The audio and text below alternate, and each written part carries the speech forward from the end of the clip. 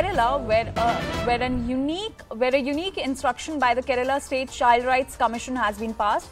The Kerala State Child Rights Commission has ordered that irrespective of gender, all teachers should be addressed as teachers.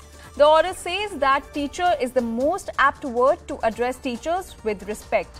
The Commission has directed General Education Director to take action to give this instruction to all schools in the state.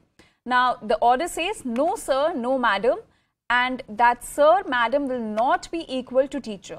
The order is recommendatory in nature and it's up to the government to accept this or not. CNN News 18's Neetu is joining us to give us more details on this order by Kerala State Child Rights Commission. Neetu, over to you. Now, the State Child Rights Commission has come out with this order while they were considering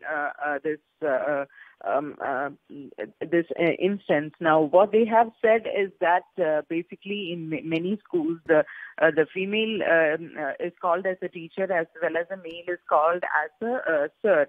So, gender rights and gender neutral tone should start right from the beginning, right from when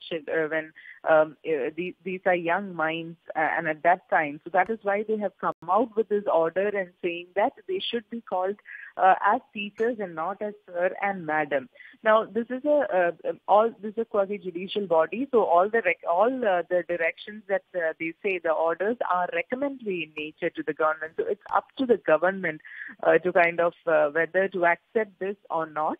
Already activists who have been working in this field say that the government should accept this and come out with this as a policy matter. But it's also they'll also have to see how the Teachers Association will take up, because they are one strong group in the state. There are several Teachers Associations, so how they will be taking this instance is something that the activists are also saying. But this is the order that's coming from the Child Rights Commission. All right, Neetu, thank you for giving us all those details.